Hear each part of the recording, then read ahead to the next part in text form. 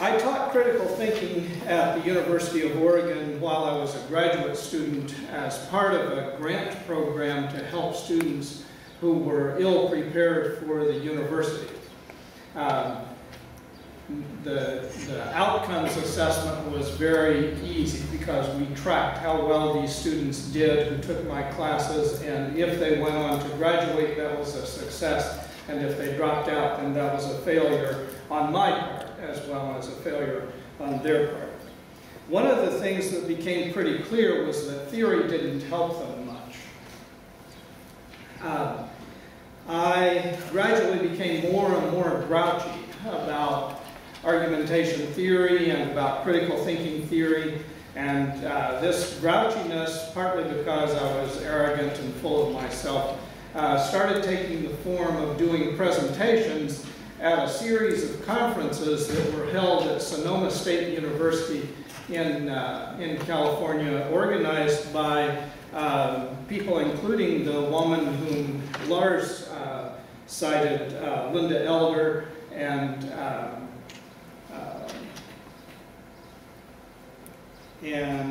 let's see, Richard Powell. I blocked on his name. This is going to be kind of odd, you realize. I'm very short on sleep.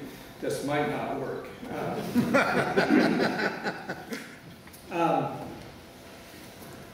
It took the form in particular of a couple of presentations that I wanted to mention to you. One of them was that I did a workshop for teachers of critical thinking. You may not realize a piece of background here. At Oregon, where I was teaching critical thinking, I was the only person on faculty for a long time, and then Don started teaching classes with the title Critical Thinking some. But there was no requirement at the university that students have a course in critical thinking.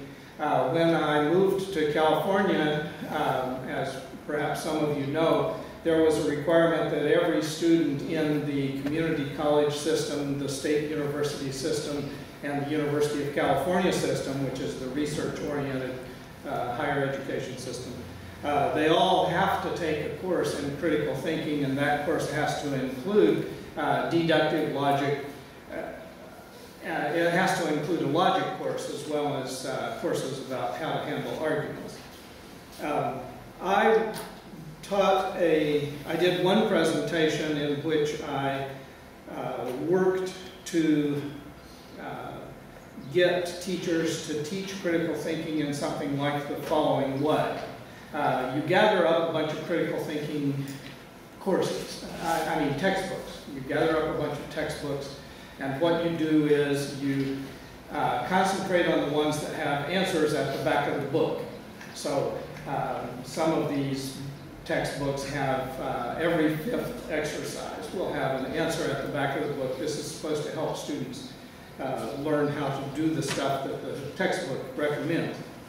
And what I recommended was that you get the students to work with examples like those examples in which there are answers at the back of the book, with the goal that when they are good at it, they will be able to tell you why the answers at the back of the book are always wrong.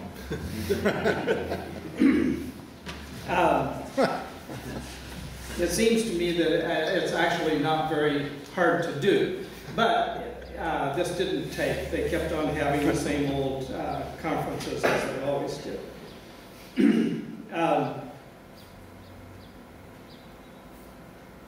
And also, it turns out that my trying to do that didn't help the students much either.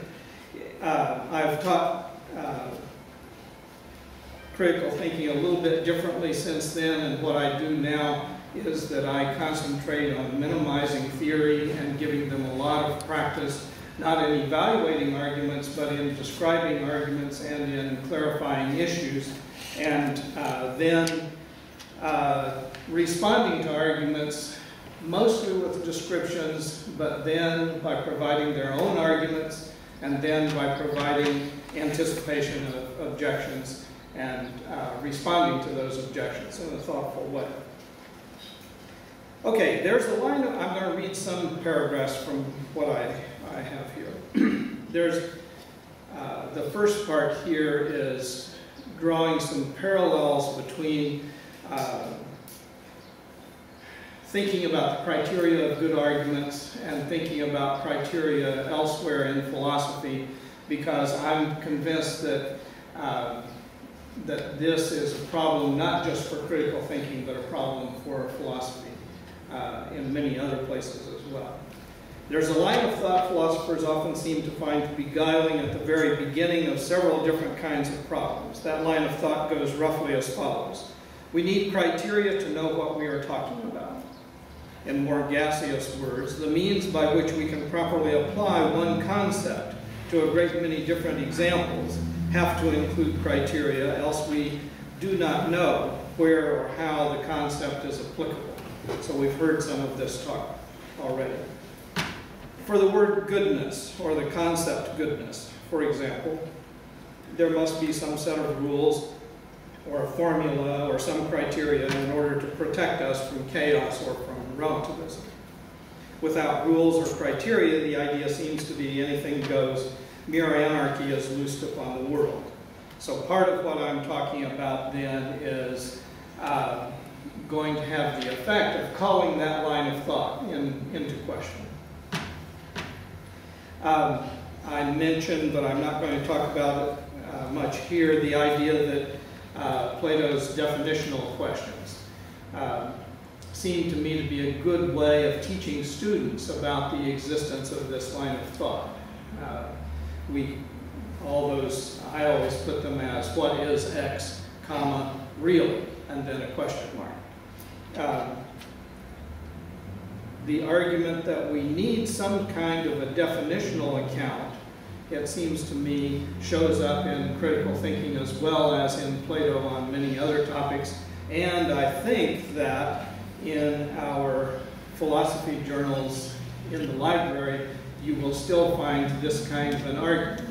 The argument is that providing examples won't do the job for us because we were interested in one thing and the examples are a great many things.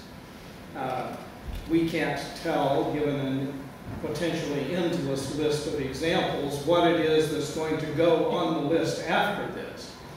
We can't tell how to identify another putative example as a legitimate one or an illegitimate one. And so what we need is, I'm rehearsing an argument all of you should be able to rehearse to your students, and all you students should be able to rehearse back to your teachers. What we need is an insightful, definitional account that illuminates the heart of the matter, and which will function as a set of rules by which we can sort examples so that we can do the work that we would have done by thinking without doing the thinking. Now, I think that line of thought lies behind the idea of what is a good argument, and I want to spend a little bit of time thinking about this. I want to explore the question, what are the criteria for a good argument? And I wrote this close to the end of my investigation, so I'm going to summarize what I think I've found. And I didn't quite understand who was going to be in the room here. I think that in some ways, a lot of what I'm saying here winds up being unnecessary. So you should regard this as just a visitor from far away preaching to the choir. I'm telling you all things that are not controversial. Nobody has to ask me any tough questions, not even. So here's the answer. There are no criteria. There are no criteria for a good argument. There is, nevertheless, no danger of relativism or anarchy, because the issues to which arguments are addressed make other particular arguments relevant, and those can be arranged beside each other in perspicuous ways which help us when we try to follow the good arguments where they lead. Particular candidates for theories proposing criteria turn out to be laughably inadequate. I think this is one thing it sounds like quite a few of you would agree with. with. This shows up when they are held up to actual examples of issues and their relevant arguments. Our non-philosophical practices and our philosophical practices reveal that we treat issues as packages, whose relevant arguments serve for each issue as the measure or the test of any argument on that issue. But those practices also serve as the tests of any proposed criteria. Now, I need to say that over again. I'm going to suggest the name of this actually came from Don. The phrase is the worry method. I'm going to give a little description of what that looks like. And then my suggestion is that that method, which is not actually a method at all, but that Don is often ironic, and I take this to be a little piece of irony on his part. It's more like an approach. It's very loose. It's pretty chaotic. But I want to suggest that it is the criteria for checking criteria, that it's the criteria of any theory of argumentation. The issues to which arguments are addressed make relevant other arguments to consider and to answer. An implication of this is that the unit of discourse, when we argue outside the philosophical hothouse of theory, is not the argument, but instead is the issue.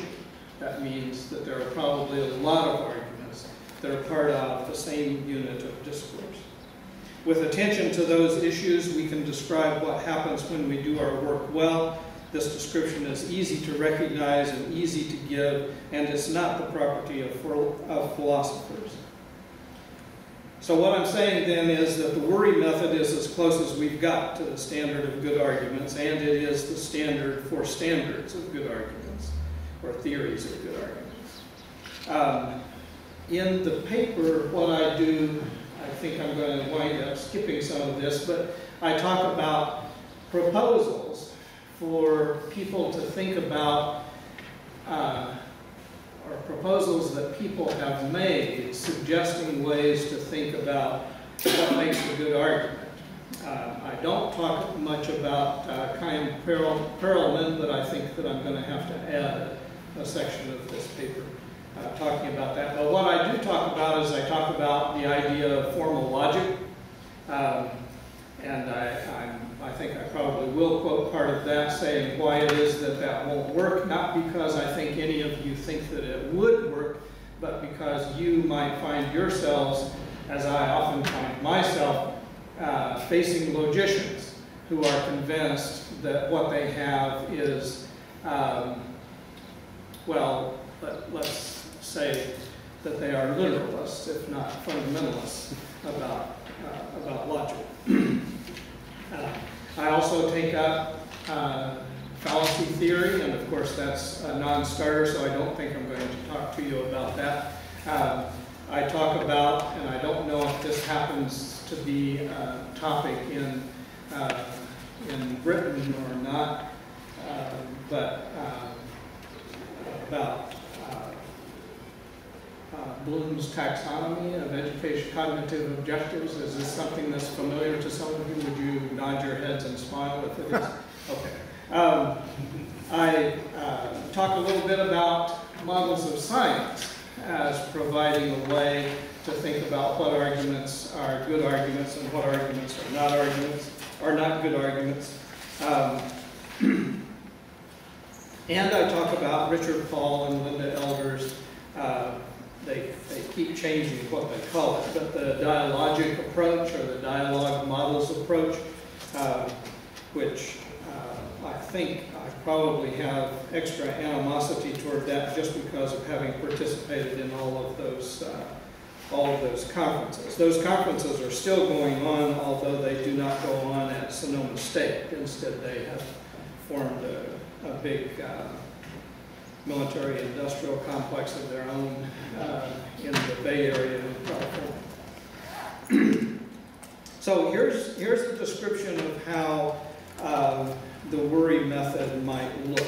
And I'm going to say more probably than I need to say because this is all really only reminders to you about how you, who are all smart and thoughtful people and to try to avoid having hidden agendas and letting grudges run the show. So I sometimes talk to my students about a lesson that I would recommend they attribute to Freud, that we often believe not on the basis of arguments, Grundlagen, but on the basis of desire. Well, we don't do that. We don't let desires run our thinking.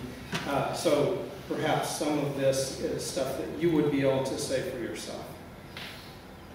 And I think that this is what you call critical thinking. And I sometimes do little sermonettes in my classes in which I sketch this process, the worry method, and I tell them about the great rewards that will come to them if they learn the worry method, and if they make it a reflexive sort of response when they are faced with issues and arguments in which they have some interest.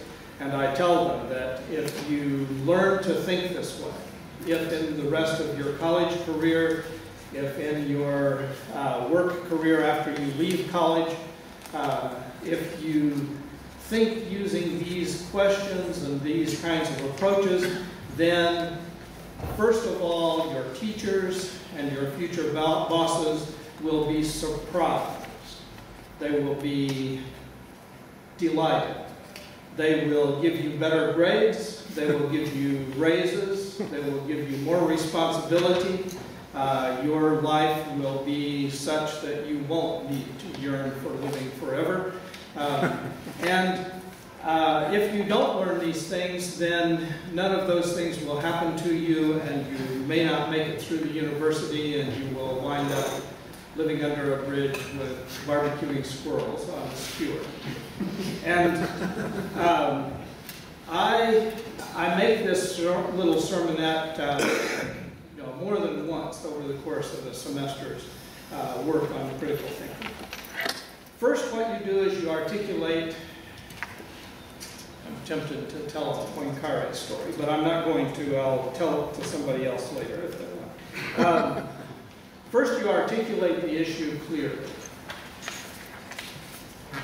It turns out that this is pretty hard to do and that students often need some help. So I'm going to mention in just a moment some of the help that's offered for this. We as philosophers have a particular interest in clearly, the word clearly, and so it seems to me that it's appropriate that we are the ones who should be trying to teach students how to do this. I recommend that they start by putting the question in a neutral way so that those who disagree can both at least agree on what the question is.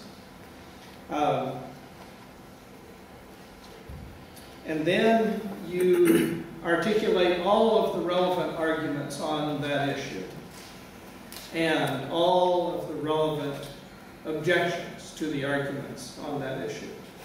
This takes a long time.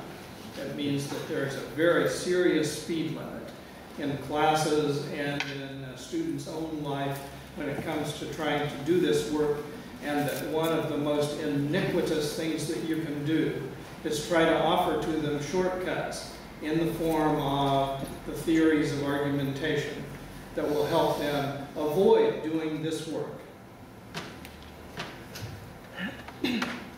A description of the arguments that have been provided needs to include an acknowledgement of the objections, and of course the fact that you need the objections means that the people who disagree with you are actually a great help to you as you try to do the thinking. What this means is that if you really are interested in thinking about the issue, I have moments while I'm talking to you of thinking I must be boring you to tears because you all know all this stuff, I think. But one of the interesting things that students do not realize is that their opponents are a help to them as they do this work. That every argument that can be brought forward on the issue, in a way it makes the distinction between good arguments and bad arguments problematic, because even the bad arguments are helpful to you as you think. And all of the arguments, even the bad arguments, even the Rush Limbaugh arguments, are a help to you as you think these things through.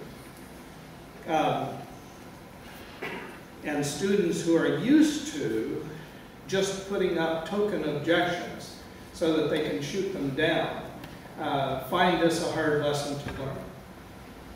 Descriptions of each argument in this will include, and this is just a teaching strategy, I don't think that this is very important, but I ask them to include in descriptions of all of the arguments, first of all, a discussion of what's at issue, but then what the position is that the speaker has endorsed, and then what it is that the speaker thinks supports that. I make distinctions among things like evidence and reasons and insights, previous agreements, all of those different things that can serve as support. And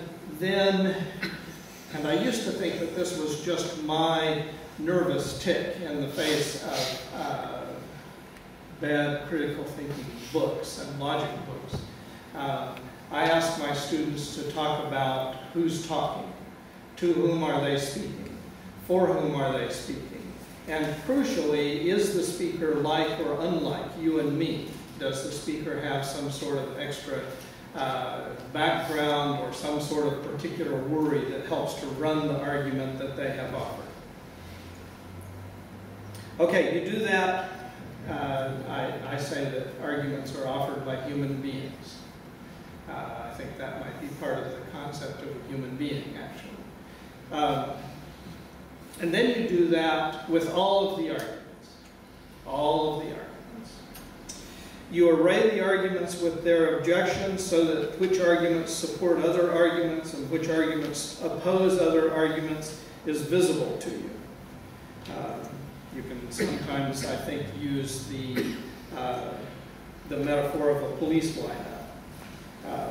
Or you can include cross-referencing mechanisms that can be put in some sort of a graphical form. Then what you need to do is you need to go back and discuss the issue again. You started out by saying what the issue is. You need to end by saying what the issue is. And it seems to me that if you do that, fairly often the need to evaluate the arguments, which we are so often told is the goal of doing critical thinking and the goal of doing logic, it winds up being a very small byproduct of this process. The business of reading the arguments is the business where the critical thinking is the most crucially needed and the most crucially neglected. So none of this is meant to be anything very new.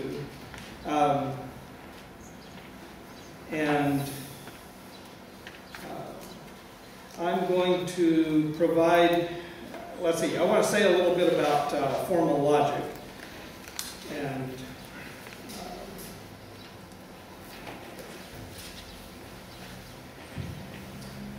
if you do try to do this work, thinking of it not as critical thinking and not as a separate discipline, but instead a whole lot of picking up individual issues and actually thinking about the issues. So I think of it as a demarcation problem, like the demarcation problem in science. And what I want to say about it is there is a problem in the demarcation of critical thinking from other disciplines at the university. And part of the right answer is that critical thinking is not a separate discipline from other topics.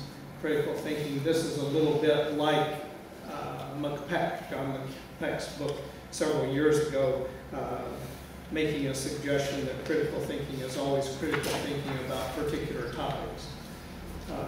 He's wrong about that, but it's a related kind of problem. But if you do think about the business, the task of your students as the task of thinking through an issue right down to the very end, trying to make progress on an issue, then it becomes less of a separate discipline. And we can point to, see, I'm proceeding at a very high altitude here and at too fast a rate of speed, but I'm taking it for granted that you can supply examples for this. Let me say a little bit about logic. I think that logic has undeniable benefits for students who are taught it. Some of the most important of these benefits have to do with cultural literacy and historical literacy, though I think that these are, in my department, those are not very often part of the course. I think the philosophy of logic is also a good topic for the right kinds of students.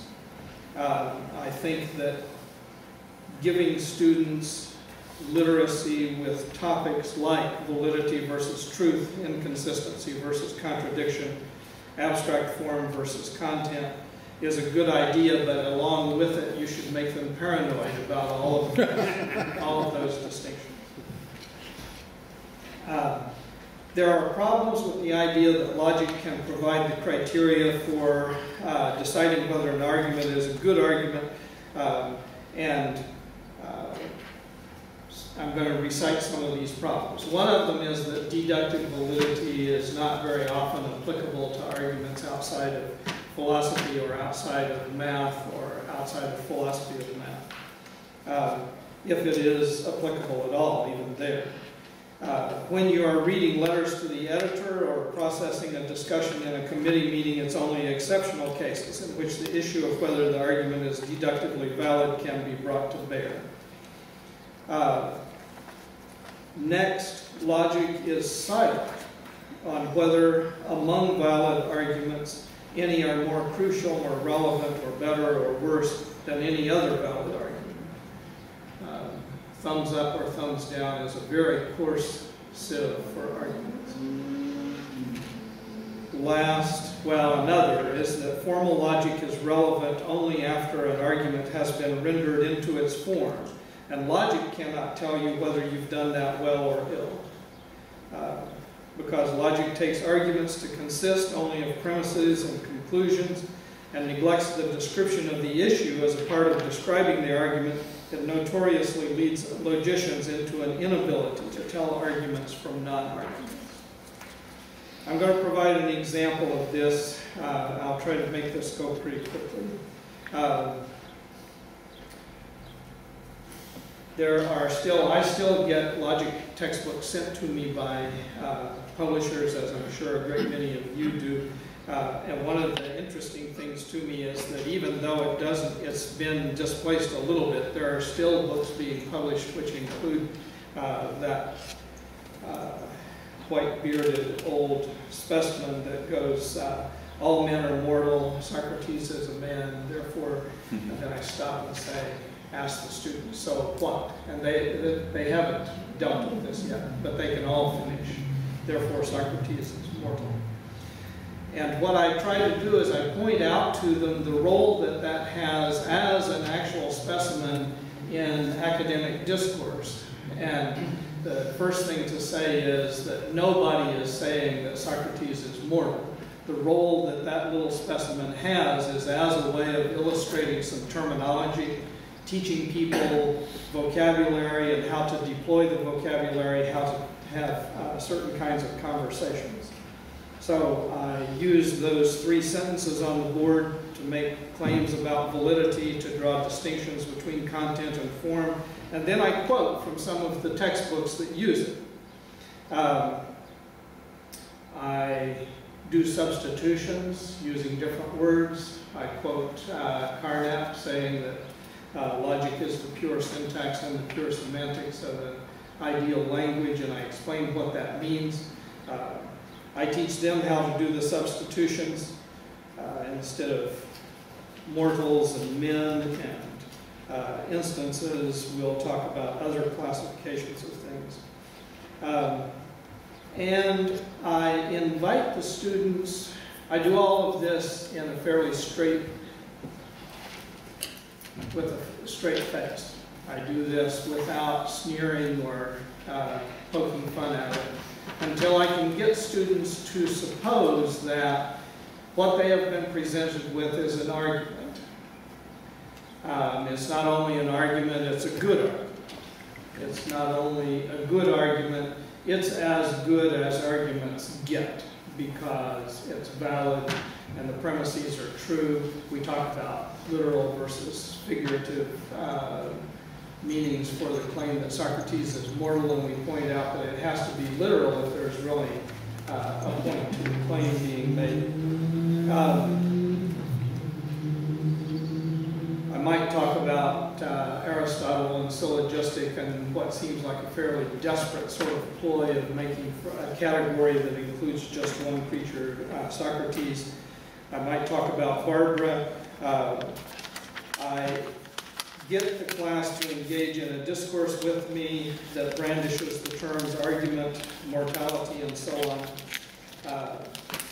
But then there's a sea change that I try to work, and I try to make it dizzying, that has to do with asking what's at issue in the argument. And so it's pretty clear that the issue is, allegedly at any rate, whether Socrates is mortal. So we go back to literal versus figurative. He's not mortal, really, in a way, and so we talk about that. Well, but in a way, he's got to be mortal, and so on. No one's trying to I point out that this is a dead issue. There's a problem about whether this is really an argument. It's not about the durability of a person's work. If it were, the soundness of the argument would get sucked up in the same water spout, which takes away the truth of the first premises. But there's no literal issue. The issue is a non-issue. Raising the issue would seem to require desperate measures or a philosopher with a thought experiment. So, suppose you are, as I was, in the Ozarks in Missouri, a teenage hillbilly with a strong religious background, terribly bright, but also very ignorant, somewhat superstitious. Suppose that you finally come down out of the hills into the nearest big city, and that the nearest big city that you come down to is Athens in about 405 BC.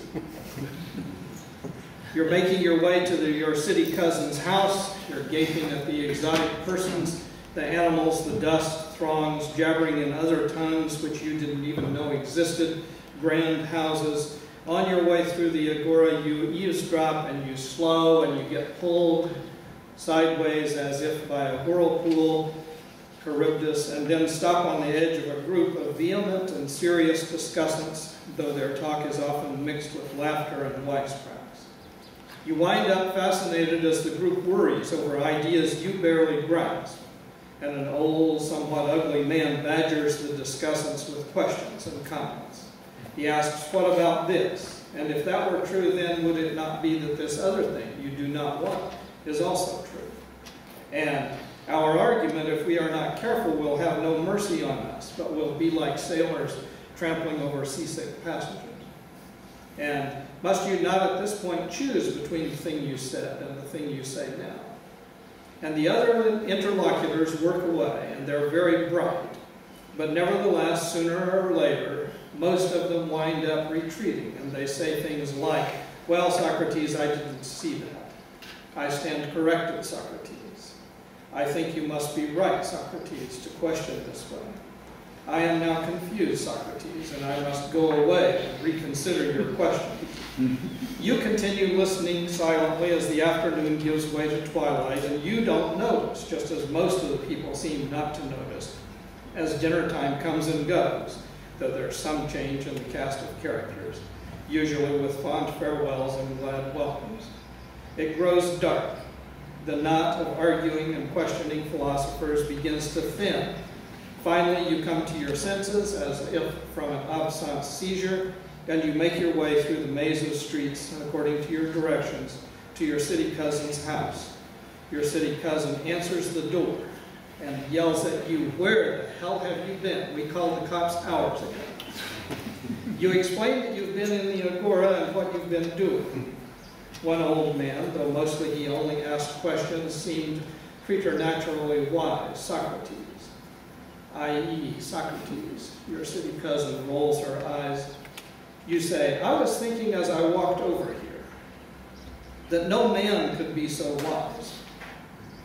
And I wonder, cousin, whether you agree. I think Socrates might be a god come to earth in disguise in order to enlighten us. What say you? Do you think Socrates might not really be a mortal? One of the odd things that this sort of thought experiment does is it reminds us that my 3 lines on the blackboard, though I call them an argument, may not have been an argument at all, since if it's an argument, what is the issue? Here, though, that is, in the example given to us by the thought experiment, we come close to raising the issue. And the thought experiment prompts the insight that if your city cousin were to give the 3 lines we put on the blackboard, something which seems so unlikely as to be absurd, it would be a very poor argument, since it would not take the question seriously. That is, if she were to say, what rot, of course he's mortal. All men are mortal, Socrates is a man, therefore Socrates is mortal. If she were to say that, then she has not addressed your question at all, but instead has begged the question, or she's joking, a scary in-joke, and not arguing at all. What shall we do with this? The blackboard example was not offered in hopes of settling some such question. It was not offered in order to settle any issue at all. It helps instead to illustrate some distinctions and some concepts in the academic discipline of logic, to show some of how a logical approach works, maybe with the goal of helping students become more precise and self-aware. None of that is taken away by pointing out that it's really not an argument, unless someone thinks that its being an argument is important to the enterprise of drawing those distinctions and sharpening those thinkings. It may be important to some to think that the series of 3 sentences on the board is an argument, but if so, then they are wrong. Their being wrong is partly because of their not paying attention to questions about context of arguments, issues as parts of arguments, not using the worry method. There are some implications for logical theory and for our understanding of what an argument is, or perhaps there are implications for our misunderstanding, thinking that an argument is a series of statements, one of which is allegedly supported by the others. The implications help make a case. Don Lady used to talk about Procrustean beds. Did he mention that today? No. The implications help make a case that there may be a danger in taking a term, argument, out of the context in which it makes sense. The danger is that we turn the term into nonsense. The 3 lines on the blackboard are either not an argument at all, or they are a very bad argument. Better arguments are to be had, too. It would be better, for instance, if your city cousin were to say, I think I'm probably unfairly buying into the bad rap that she has in dead white European male history. What rot? Socrates is mortal, all right. You should see the way his wife Xanthippe treats him. No God, he'll take that kind of crap. Or, in the same spirit, when he eats fish and milk together, he gets diarrhea. Surely no God would do that. We may have bought into logic's conception of arguments too quickly and too uncritically. We may have thought that 3 sentences on the blackboard actually say something, when we would have been better off to treat them only as sentences on a blackboard, which illustrate some ways of talking we do in logic. Frank Eversole used to call this thinking that sentences on a blackboard, which are not part of an example, say something. He used to call that the blackboard fallacy. The notion that an argument is a series of sentences or statements, one of which is alleged to be supported by the others, that notion can be looked into and questioned. One way of doing so is to consider the ways that people outside of philosophy talk to each other about arguments, or deny that something's an argument, or to ask what somebody's argument is.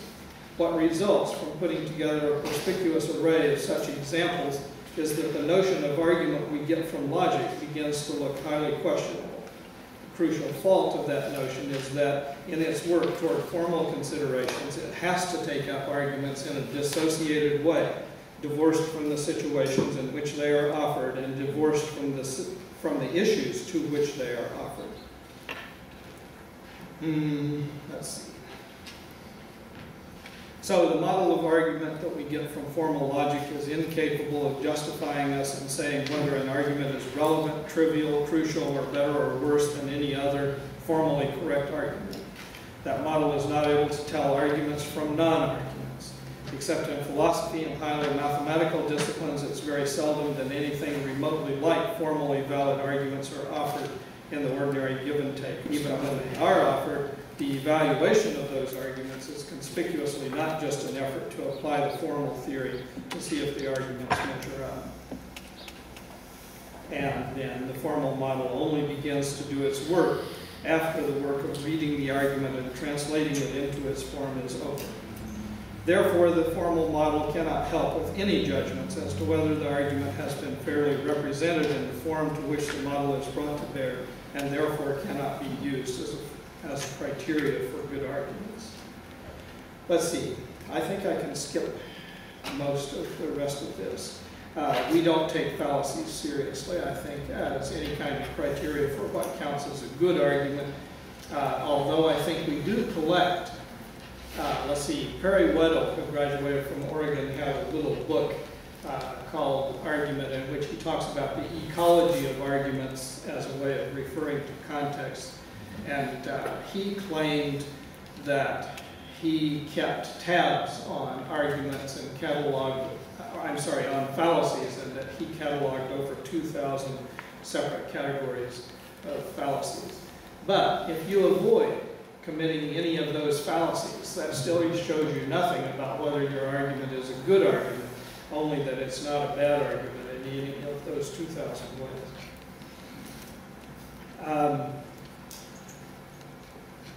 If you're interested in the Richard Powell and Linda Elder scheme of, it's basically a scheme in which different models of good arguments are offered from different disciplines. And so it has the virtue of referring to something like context, and in each kind of context, what you're offered is a recipe, or a checklist rather, of things that you ought to do and ought to keep in mind. Bloom's taxonomy is a very, we don't need to talk about Bloom's taxonomy. Scientific reasoning, I think, can be a help for students to learn about what good arguments are. But one of the interesting things for me is that what's good about scientific reasoning is that it is based on something like the worry method as a way of handling and dealing with issues. Okay, I'm going to quit.